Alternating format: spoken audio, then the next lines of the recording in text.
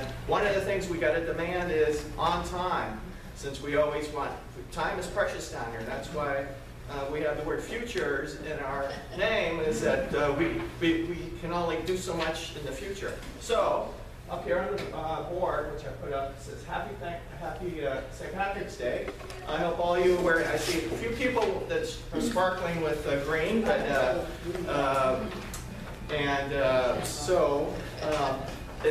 I've asked everybody to sign in. If they have a business card, to put them in, or could you go around and pass this back?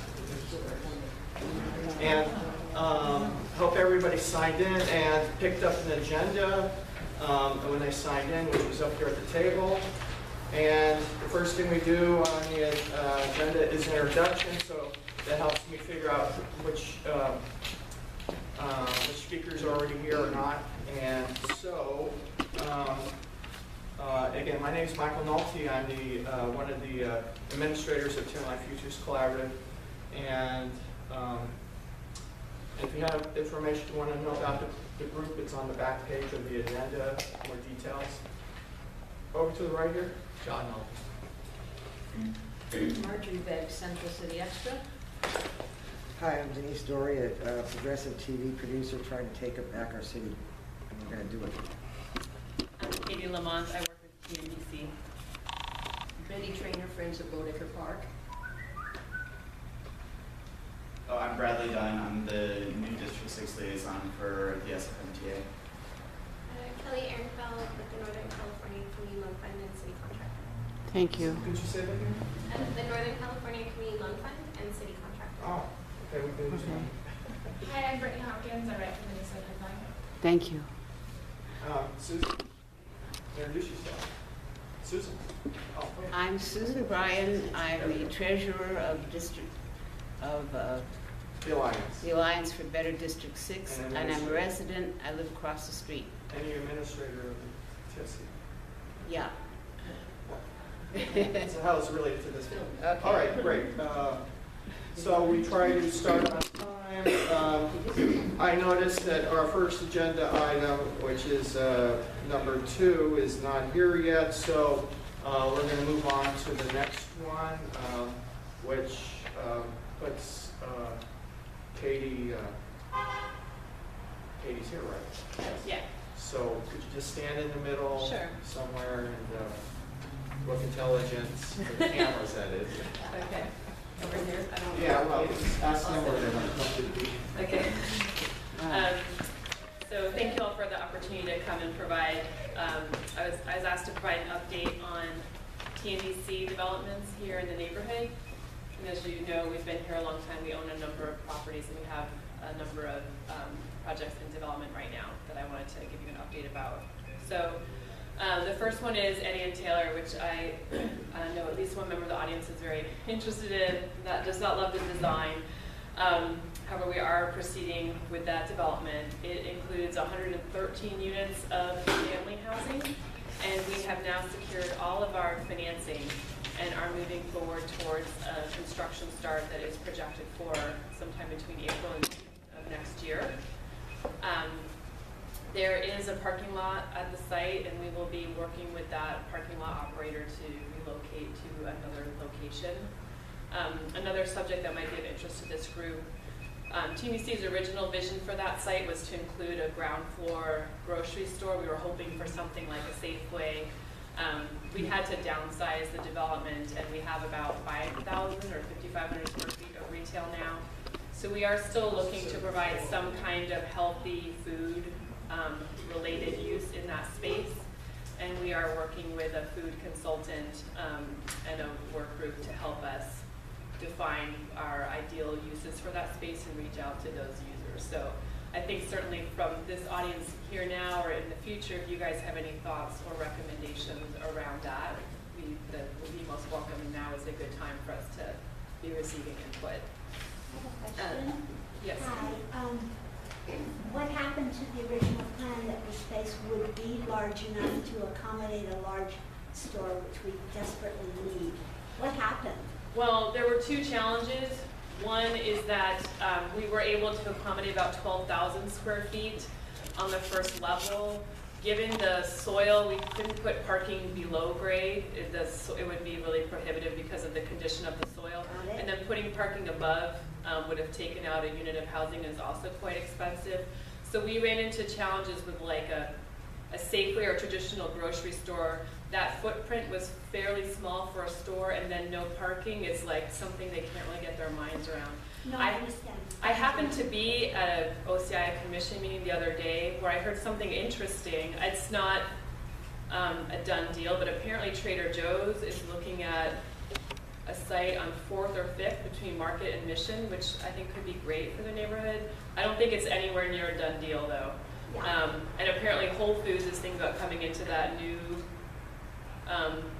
development that's on Market, which, you know, that's a high price point. So I don't know how helpful that is ultimately to the neighborhood. Yeah, but now I understand about your challenges, the soil and the requirement. Right, right. So we have been working with the corner stores to try to, us and DPH and a broad coalition, probably folks in this room are part of that, to try to work with the businesses who are already here to encourage them to have healthier offerings. And so we're looking to somehow expand on that and bring some kind of healthy, affordable food use to Eddie and Taylor. Yes. Has anyone consulted with Rainbow Grocery? There are several stores of that type. One is Other Avenues out on 43rd, 44th, 45th Avenue in Judah. Okay. Other Avenues, Rainbow Grocery. These are on the model of a collective, or you know, so it would be a way that people in the neighborhood could be working. Right, like a worker. It's Yeah, a worker-owned. Yeah, it's cooperative, collective, Right. that kind of structure. Yes, I appreciate the suggestion. I know that we did a lot of research, and I know we reached out to Rainbow back in like 2007 or 2008 when we were first doing this work, and now we're restarting that. So I will bring that suggestion to the work group. Mm-hmm. Yes. So how many low-income disabled people are allowed to live there if they have an income of, say, $12,000 a year out of 300 units you have there? How many, and also, because this Tenderloin has the highest density of disabled people, and to bring in just families is going to displace a lot of people because the rents are going to go up. Because we've got San Francisco has a huge amount of space. First question, that was better answer the first question. So Eddie and Taylor will have 113 units, to be clear, about 113. It will serve families in a range of unit sizes from studios, 1, 2s, and 3-bedroom apartments. 30 of the units are going to serve formerly homeless families who are going to be referred through the human services agencies.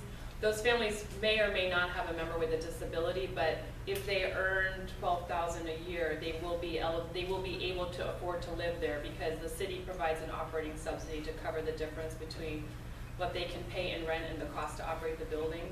In addition to those 30, we will have 5 additional units that will be targeted for households where an adult member is living with a developmental disability or is exiting a long-term care institution. So trying to address some issues where some people are institutionalized or staying in hospitals because there's nowhere for them to exit to.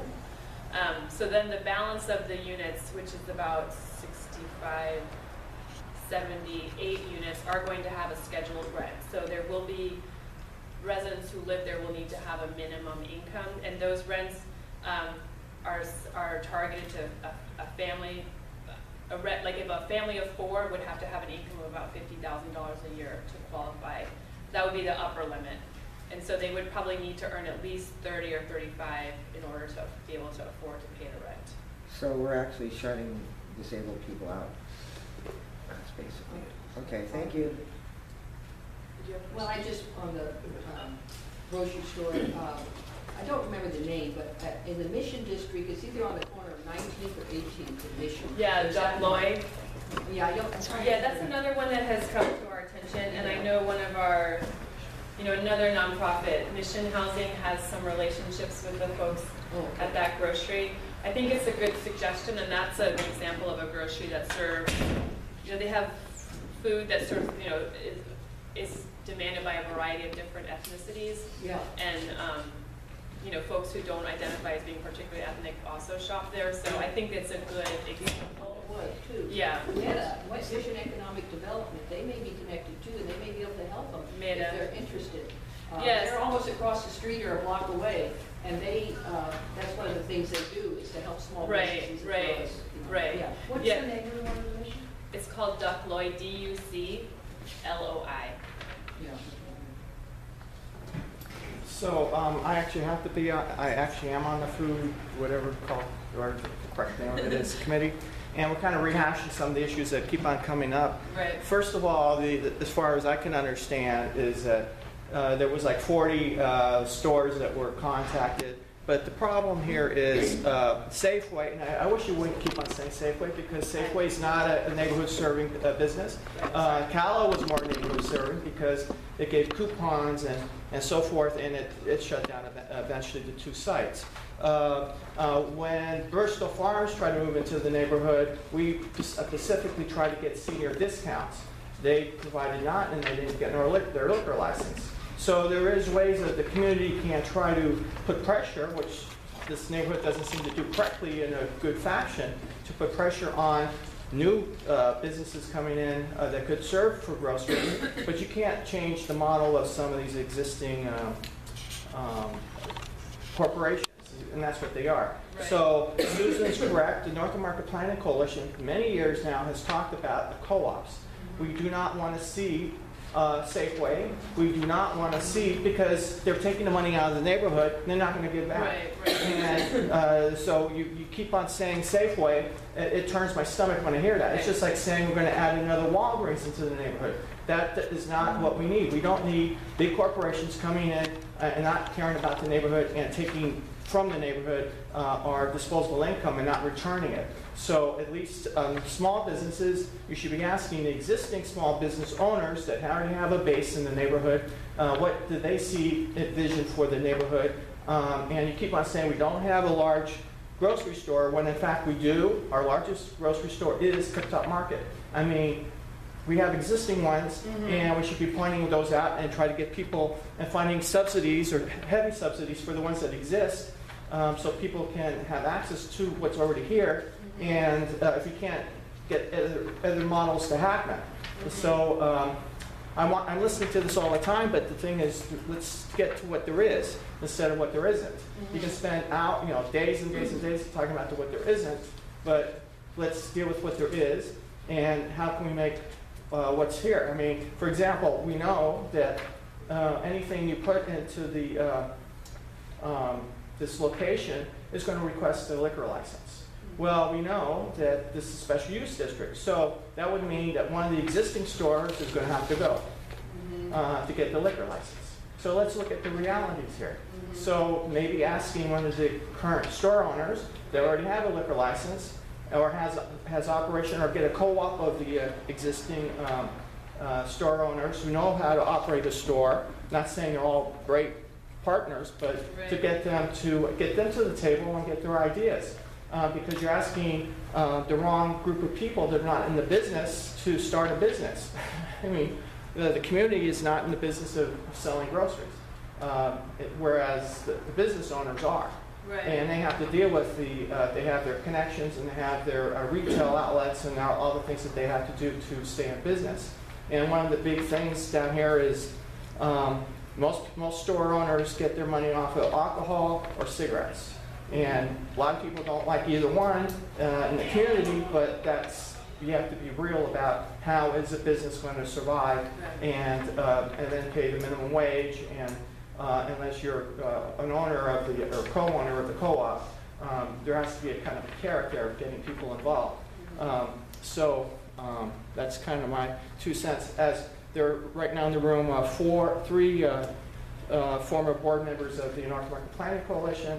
And we've been addressing this concern for many years. Right. It's just that some certain entities come along and they want to say, well, this is our role. But the problem here is it's already been spelled out in the Tenderloin 2000, this issue. And of course, it's been an issue since then, Tenderloin 2000. All right.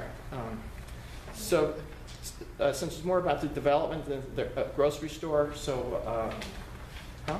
Yes. Yes, projects. Yeah, okay, next project. Okay, thank you. I appreciate you offering that context. Oh, and there's also the Lafayette Diner closed, they need somewhere to go.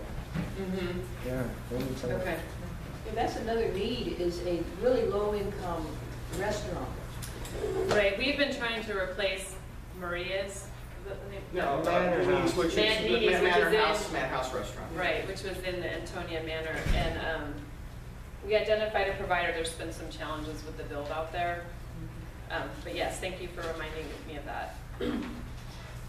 So thank you for all these comments. I definitely hear your comments about working with the existing community of businesses. So the next two developments I wanted to speak about are, I was here maybe a year ago, a couple months ago, and I believe you also had a city speaker come in and speak with you about this city's big citywide effort to rehabilitate public housing, and particularly senior and disabled buildings. And TNDC is working to rehabilitate 5 senior and disabled buildings, and 2 of them are here in the Tenderloin. So the first one is 430 Turk, which is currently under construction. So we took ownership of the building last November. The Housing Authority is retaining ownership of the land. And that's about 89 units, and its construction's underway. It should be completed at the end of this year. So something important that I want to make sure you all know is that for both this building and the other one, 350 Ellis, which is just up the street here on Ellis, it's 2 doors down from Glide's Church. The residents living in the buildings will need to relocate temporarily for a couple weeks at a time to accommodate renovation of their units, and also work that is doing to strengthen the seismic performance of the buildings, as well as make accessibility improvements.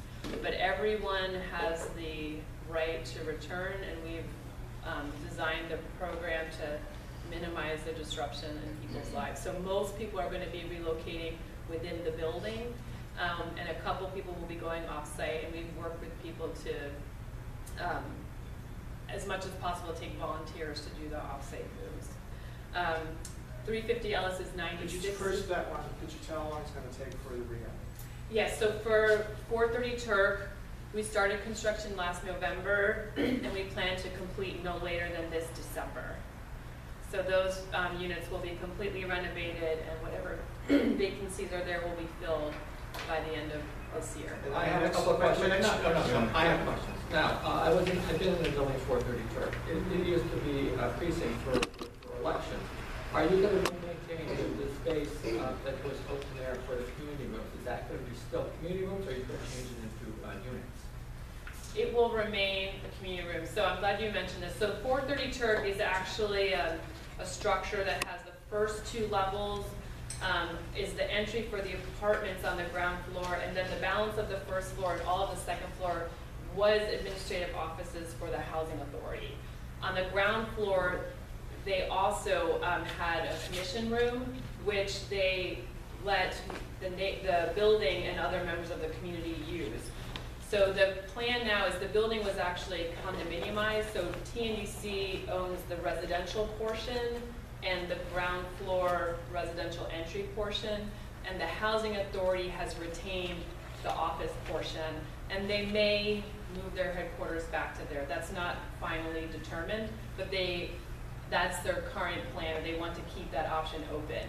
So in the design of the rehab, there was a lot of negotiation around the ground floor space, and it was recognized that it was important to maintain the tenant's historic ability to use the commission room as a community space. So there is, the area associated with the housing has been expanded to include a community room just for the housing, that no one has to borrow from the Housing Authority, and to have more offices for more staff. So we will have a more significant management presence and resident services presence with TNDC owning and operating the building than was there with the Housing Authority.